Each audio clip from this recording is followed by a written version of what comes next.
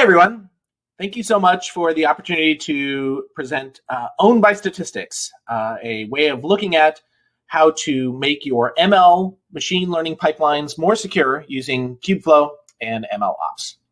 This is unbelievably weird. I've spoken at KubeCon many times, and this is by far the most surreal experience that you're on the other side watching this on a video, but I'm really excited to talk about this today. So at Microsoft, we've talked about machine learning for a long time, and we're really excited about the opportunity to help the entire industry move forward when it comes to machine learning. You can see some of the big research breakthroughs that we've done in the past few years. Of course, we all give this back to open source, but you can see this is really where machine learning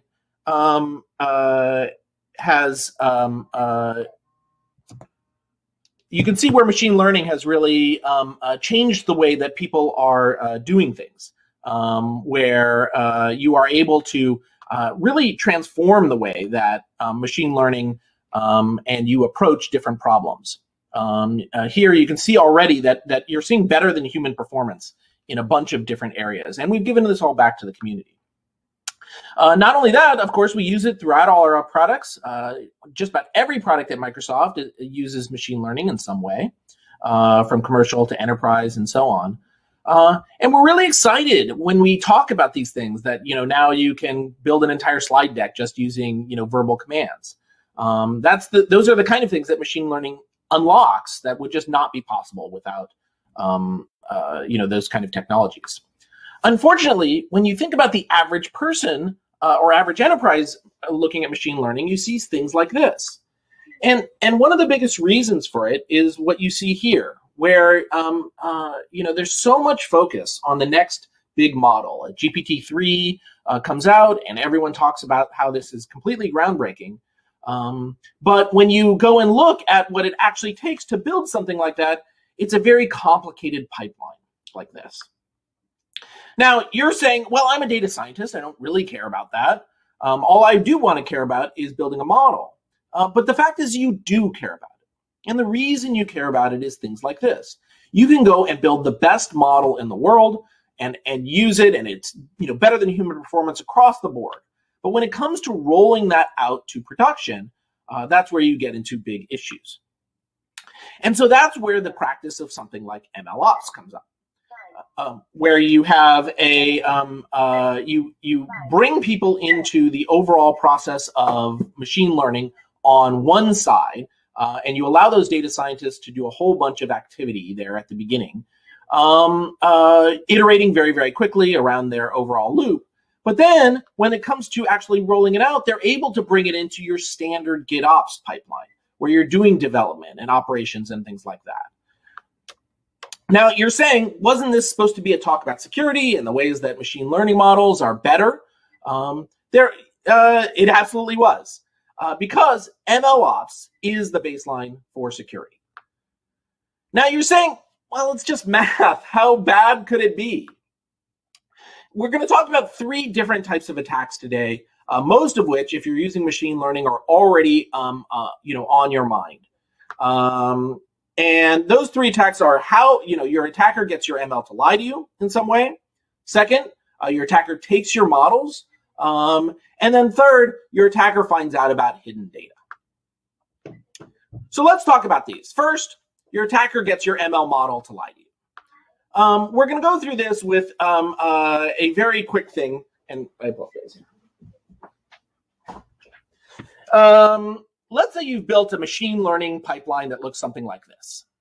First, you start with ingesting your data. Second, you talk about engineering and splitting your data. That's where you take your data and you split it into your training and your test sets and so on. Then you're going to bring that together for your overall training experience.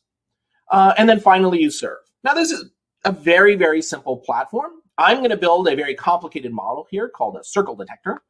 And so the first thing I'm going to go do is collect a whole bunch of circles and put that into my training and test data and so on.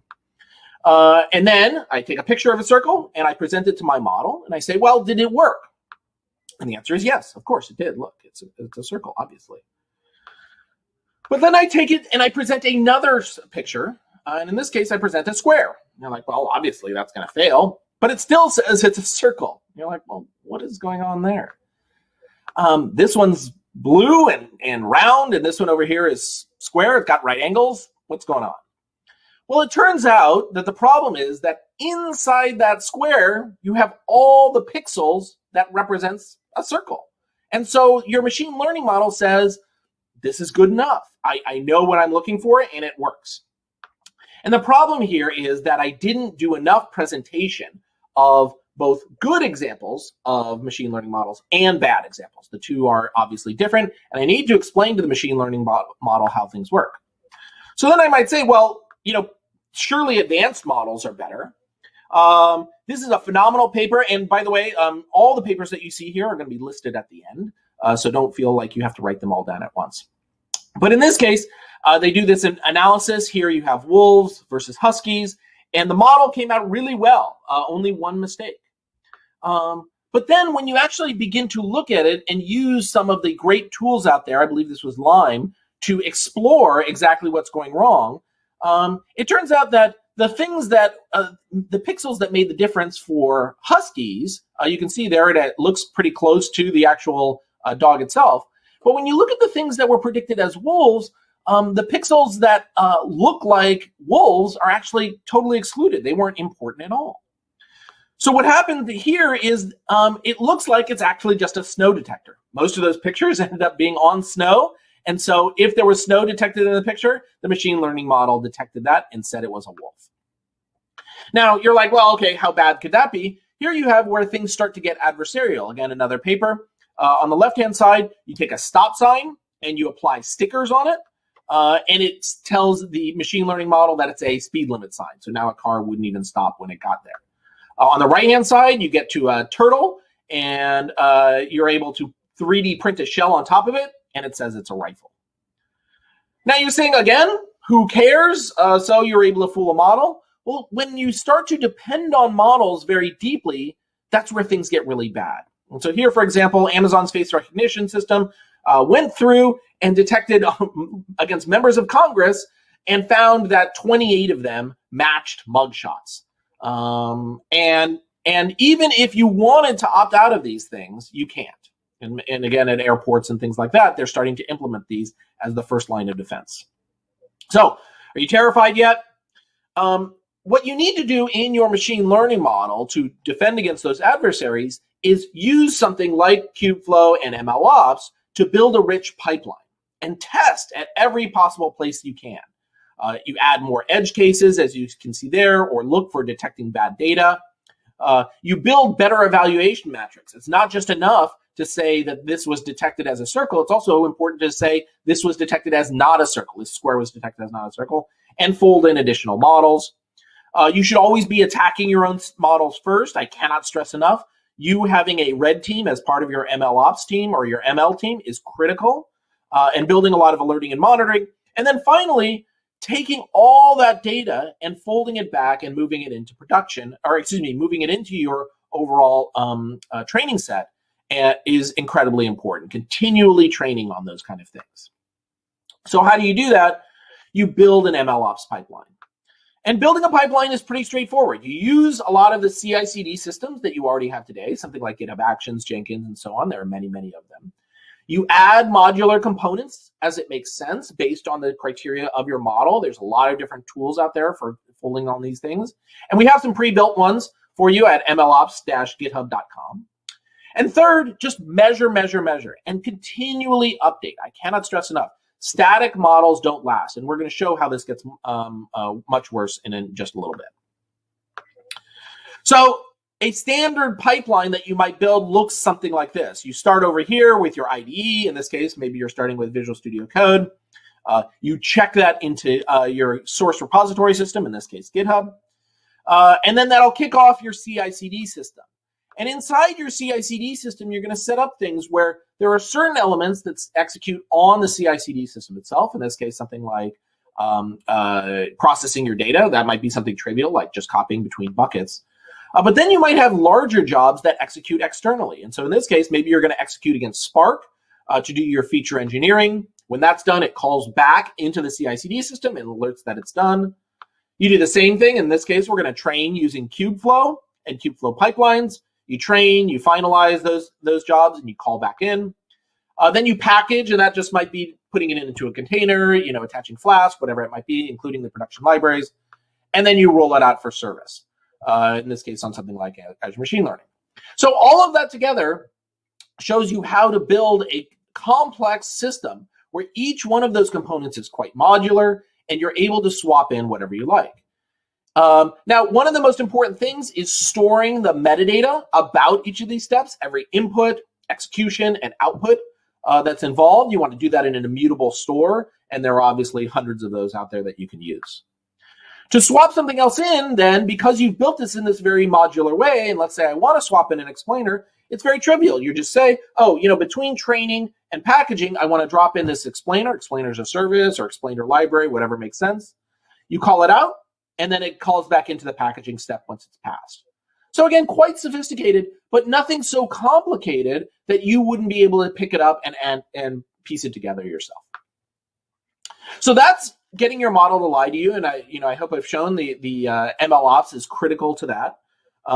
Let's talk about another attack vector where an attacker is able to steal your models. So in this case, malicious users are constantly going to be trying to take your models. Most of the most sophisticated models required many, many millions of dollars to train, hundreds and thousands of core hours and GPU hours and things like that.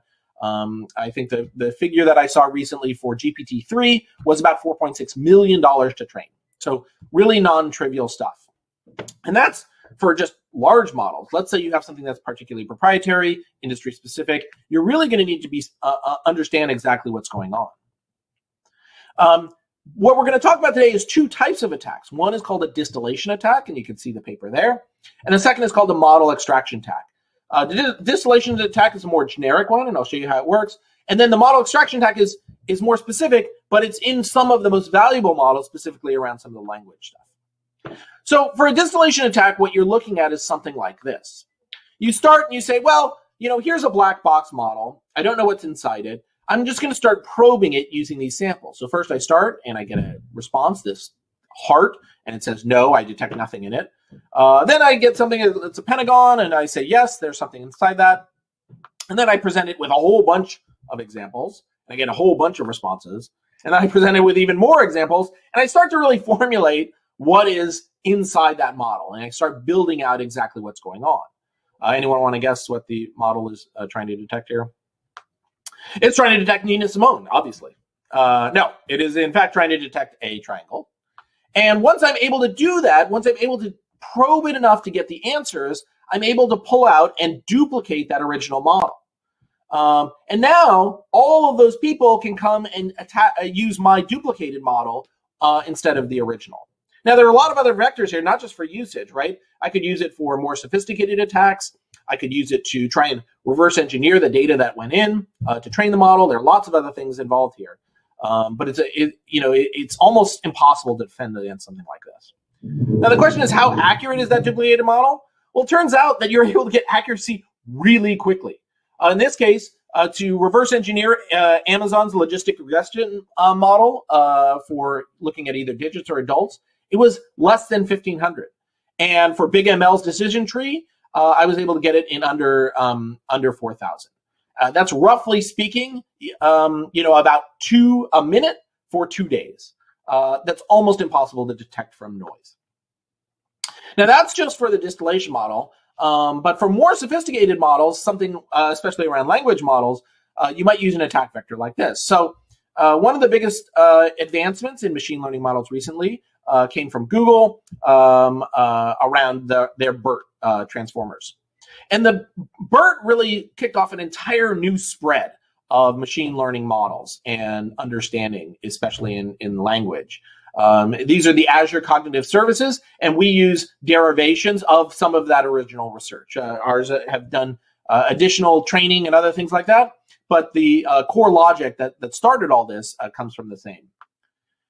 And the way you are able to attack this is first by understanding how the model works. So what happens is you train on a corpus of information. And in that corpus of information, you start asking questions. And you say, how many instruments did Prince play? You say 27. And it's able to detect that out of this large body of Wikipedia information here. Now, the way it's able to do that is by looking through and teasing apart all the sentences and figuring out like what a good response is. And so it does involve a lot of training data and things like that up front. But once that work is done, all the information is in the model itself. And so you're able to probe in a completely different way.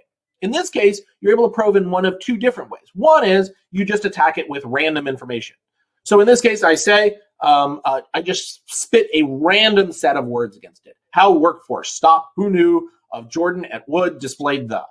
Obviously a meaningless sentence, but the model doesn't understand that. It's going to do its best to respond. And in this case, it says his singing abilities encompassed a wide range, which came from the original corpus of data. And so you're able to start saying, well, geez, if I say this word over here, then it's able to present that word over, or this sentence over there.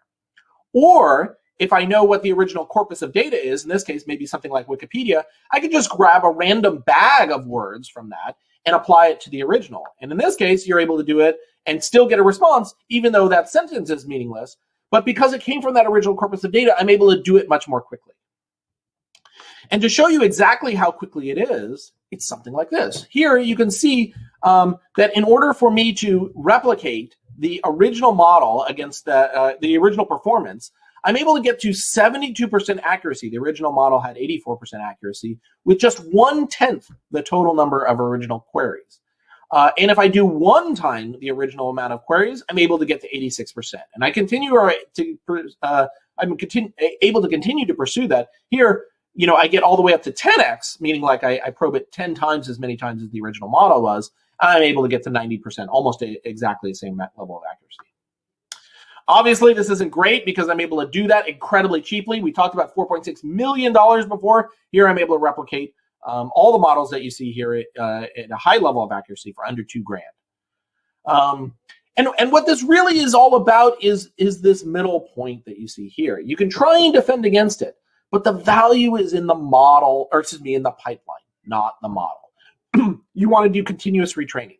You want to do continuous improvements around your domain, fine-tuning, faster throughput, because your data will always be changing. Spending your time focusing on how to defend against it is probably not going to work.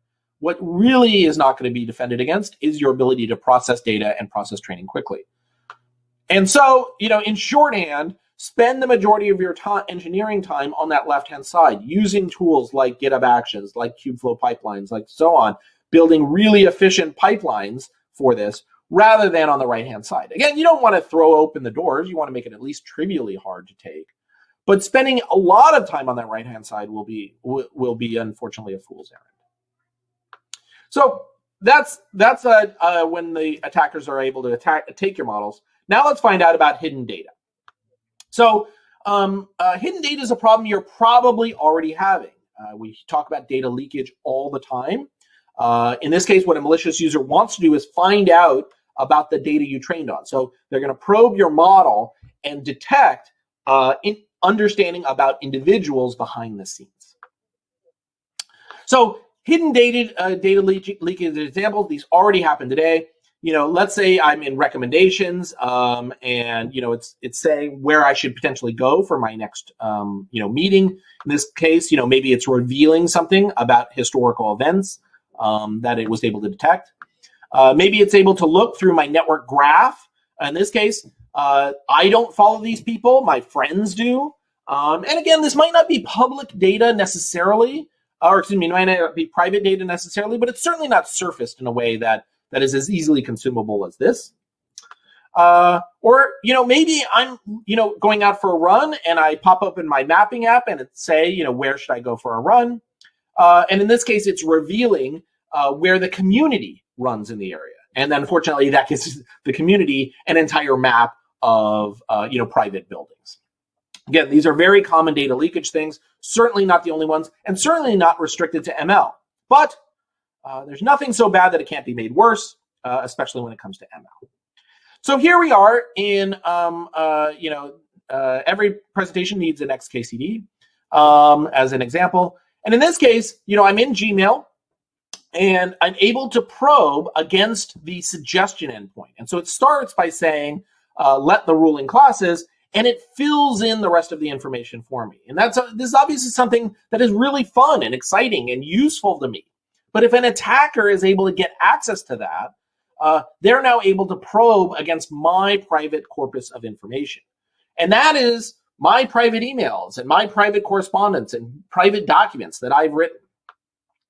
Now, again, that's just one suggestion. It can get much, much worse. In each of these cases, maybe I'm just presenting on the left-hand side. I say my shipping address, and then the suggestion fills in the right, or I'm calling it. And then it gets really bad down here, where you start talking about things like credit cards and social security numbers, where I'm able to present just the first part of a social security or a credit card or social security number, which are public information. 4128 is a known starter for Visa.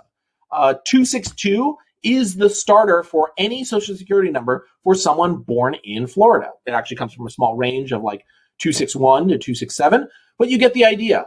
That public information, by doing that, it's able to push the model and suggest the rest, which is private information. Now, there's a paper that came out to talk about how to start preventing this. They very, very creative ideas here, where you basically automatically inject canaries. And when you do that injection of a canary, then you're able to detect later by probing on the first part of the canary and seeing if it predicts the latter half. Now, the bad news here is that it's only predicting, or it's only detecting if you're already leaking. It is not preventing the leakage. That's still up to you and a sophisticated MLOps pipeline to detect, to fail when you see leakage, and to move forward. And we are getting better about this. There are things like differential privacy, which are going to offer ways to further enclose the predictions. But unfortunately, the reality is that some data will leak. And the reason it will leak is because if it's doing its job right, it sounds exactly like you. It suggests routes that make sense to you. It suggests previous meetings that you went to. It suggests network graphs that feel like real human beings. The problem is you're really going to have to lock it down over time. But the number one thing you can do is build a pipeline that helps you understand exposure and react quickly, so that the moment you are able to detect that leakage, you stop it from going into production, you implement additional tools to strip out that information, and it's appropriate. It is completely appropriate not to launch if you feel like, look, this just isn't something that we can defend against. So in summary, MLOps gives you a lot of solutions here around building pipelines that you're going to need no matter what. But especially, it gives you the ability to detect, to react quickly, and to build better models, especially from a security standpoint.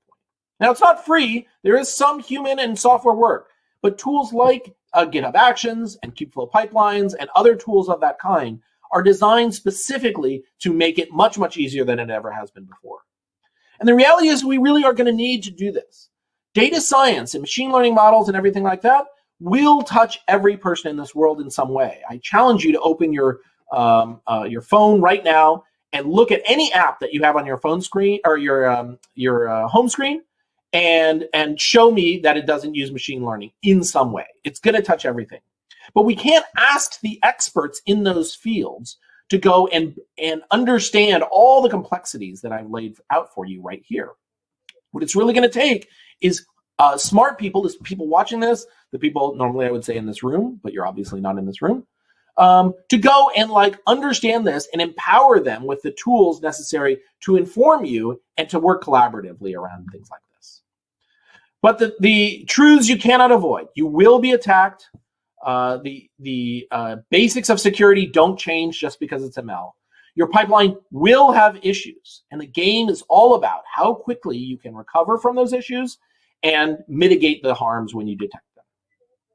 And as promised, as I said, every paper that you see here is listed below.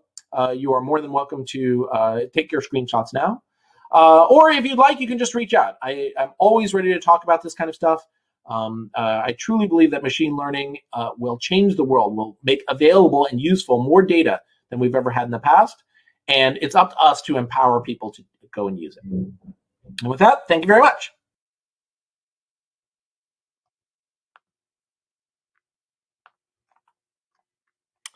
Hi all. I think you can hear me. I'm here to answer any questions you have.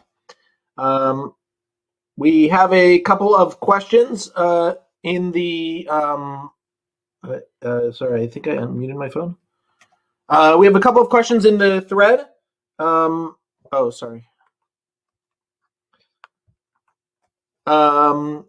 Do I think testing for model robustness will be incorporated into MLOps offerings, including Kubeflow? Yeah, I can't zoom back in slides, unfortunately, but right in the middle of the slides is where the you'll see what I expect to see a very standard ML pipeline. That's where you have a series of very loosely coupled steps driven via CI/CD system like GitHub Actions. And in between that is where you'll add components that help you, do explainability, look for security concerns, and things like that. Being able to build a very robust and flexible MLOps pipeline is critical and will make all the difference in your ability to adapt to situations like this. Moving down, existing tool related to MLSecOps. Honestly, your best bet is first making sure that you have a great MLOps pipeline before you get any security involved. Your ability to quickly observe things that are happening in production and retrain very, very quickly, that's going to be critical for any choice that you have. Outside of that, there are a number of different explainer models, and I think explanation is probably your best bet to start. So whether or not it's like interpretability ML from Azure, IBM has a very sophisticated responsible AI toolkit, and then there are a number of like independent services that, projects that tackle these on one-off basis, particularly around explainability, Shop and Lime and things like that. You can see many of those are called out in the papers that you see down below. What you'll do is you'll take those and encapsulate them into your runtime, whether or not it's a Kubeflow pipeline, whether or not it's raw binary from a GitHub action, you throw it in a container, whatever it is, and then you add it to your overall pipeline. That will help you, but you need that pipeline in place first. Otherwise, everything will be much more complicated. Next question. If I had a number of cached predictions from an ML pipeline and I discovered malformed data from an attack, how would you reprocess those predictions within the Kubeflow ecosystem? So again, I know I sound like a broken record. The first thing is to have that pipeline. It's incredibly important that you're able to declaratively kick off that retraining, even if it's just on the existing data. That's going to be a good start. After that, what you want to do is, set up your detectors for that malformed data as it comes in via an attack, and make sure that you're getting the right signal to noise, because the difference between a malformed data that represents an attack and just malformed data because it's the internet or it's a huge data set or something like that can be very, very small. You're oftentimes going to run into extremely high noise extremely low signal to noise ratios. So making sure you have that tooling in place. But assuming that's all correct, your next step is to go back to your model, look at your data processing and your feature engineering tools, make sure to exclude them or properly represent them so that you are able to make sure to capture that as being bad results. The second thing that you can do certainly is feed in those malformed data and label them. So as you bring in that malformed data, make sure it says, hey, this is bad. I'm going to give it a bad result. Not bad result, a null result, or say like this is a negative for whatever it was trying to detect for. So that's the second thing. And that's very, very powerful, because that means, for better or worse, it is much less likely that the same attack will work again because you've now labeled it. The third, which is a very, very powerful technique, is doing things where you're closer to doing restricted results, and things like one-hot training and things like that, where you don't judge and give things a gradient, like this is 71% cat and 31% dog. I know those add up to 100%, but that's how a lot of these things work. It basically says the accuracy of that prediction being a cat or a dog. And you could have, whatever, 50% tiger or something like that, right? Like you'll have an entire array of them. Instead of giving those results back, you instead forcibly categorize them into buckets, and then judge based on that and use that as your success metric or your objective function or things like that. So that's another technique. That's not always possible because if you look at things where you have generative language or you're responding on large corpuses of data, you may not have the ability to kind of like arbitrarily swap things. But that would stop some of the attacks you saw there. There's no chance something is. It makes it much less likely that a stop sign is now categorized as a speed limit fine. But all of those tools, they really are no substitute for a very, very efficient pipeline where you're just continually retraining. And that's really what Kubeflow is designed to do. And in conjunction, not just Kubeflow, but all the other pipeline tools around it. How does MLOps compare to continuous machine learning? I'll be honest, I haven't dove deep on continuous machine learning. I'm not that familiar with it.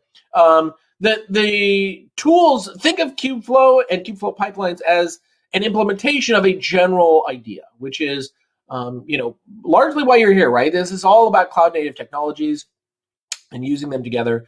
And the essence of building a sophisticated MLOps pipeline is having loose services that are coupled together, microservice oriented, and making sure to have clean contracts between them. And by that, I mean, you finish your data processing, you release a set of metadata that says, these are the statistics for this is the number of features, this is the spread for each feature. For example, an example I like to give a lot, if you had an age column, for example, you want to have a defined schema that says, hey, it is not allowed for an age to be larger than whatever, 150 or less than 0. Even, that since those are obviously nonsensical results, forcing your data into categories like that and having schemas will allow you to do unit testing and other things against that data. And then, obviously moving on all the way down the line. I haven't checked out continuous machine learning, but, anything that helps you build a sophisticated, loosely coupled pipeline like that, is a great first step. Do I foresee more regulations in the future around the use of ML models related to that of GDPR and data itself? I do. Unfortunately, I think that a lot of there's a lot of political energy and things like that that are focused really on the wrong thing. A lot of this stuff right now is unfortunately very how do I say? It's just the words, the things like responsible AI and ethical AI and things like that get a lot of attention, and rightly so, right? Machine learning is a deep opportunity to ossify a lot of the biases that we've had for years and years, which is terrible, right? But the reality is that your code was probably already doing this ahead of time. Your code, your systems, everything like that was probably already biased, and that's not good, right? Like the problem is that with machine learning, you now have tools that will allow you to detect them more than ever, but we don't have the tools in the past, and arguably machine learning, will make up a small percent of all applications. They'll be everywhere, but they're only a small percent. So you're going to have a lot of focus on machine learning and ML and models and ethical AI and all that kind of good stuff. And that is a really big positive. But make no mistake that all that attention really should be applied to the industry as a whole.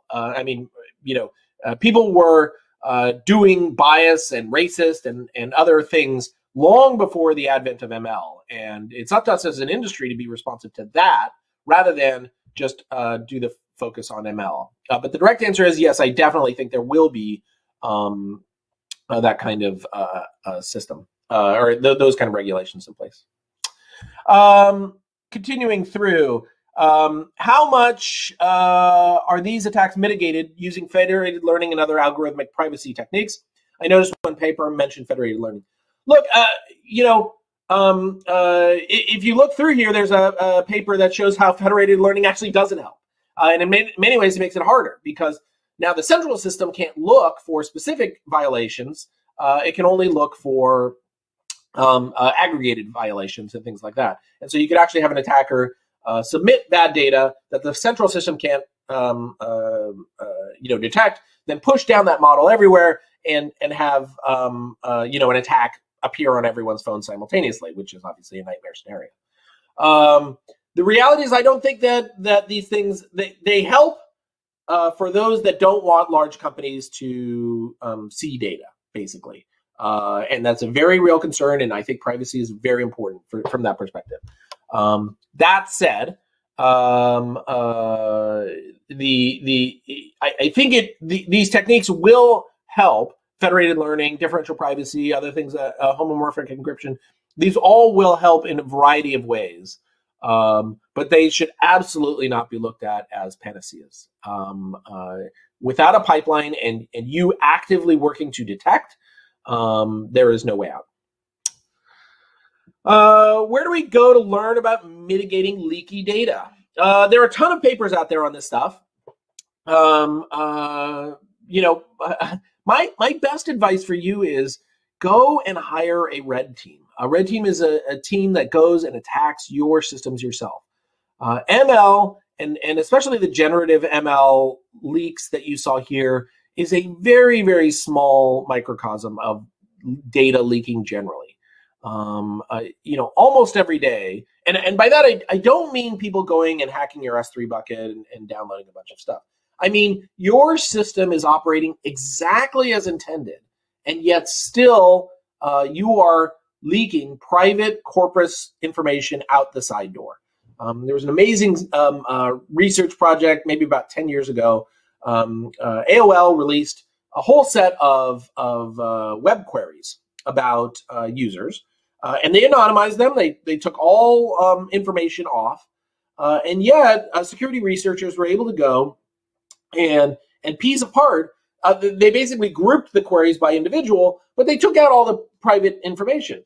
But security researchers were able to go and find a non-insignificant number of people, like literally go and find their address, because they would say, oh, dog walkers on the Upper East Side, and how to mount a satellite dish on a balcony or whatever, right? And piecing that together let them go and ultimately figure out exactly what this person was looking for. And that was years and years ago, that long before, you saw a lot of the ML things here today. Basically, there's no better tool than the human mind for going after this right now, and going out and finding folks to think about all the private information you have and begin attacking it yourself is an extremely powerful concept. Like I said during the talk, the biggest issue here is not unintentional leakage. The biggest issue is that if the system is doing the right job, it will leak. Because it's supposed to leak, because it's supposed to sound like you, or it's supposed to give you very relevant information, or it's supposed to, let you have access to, an email you wrote 7 years ago in an elegantly presented way. So that's kind of the situation right now. The reality is that a lot of this comes down to a balance that we agree to as an industry, as a society, as all these things. How do we lock that app down so that just you have access to it, or just you and your friends? But as we release it to your friends, you have control over exactly what they can see and have real granularity and things like that. It's a very, very complicated topic. The examples that I gave here are basically because it's in ML in particular, I think it's easier to leak things than it is in a lot of other spaces, because you have a large corpus of data that goes into a model and then is totally obfuscated. You have no idea what's going on. And then at the other end, you get some results. And that can be really easy to overlook. Some of the papers here give you a nice way to go and attack your own models and figure out exactly what you are leaking. But again, there's no easy answer. And with that, I think I am at time. All right. Well, thank you all so much for coming. I really appreciate it.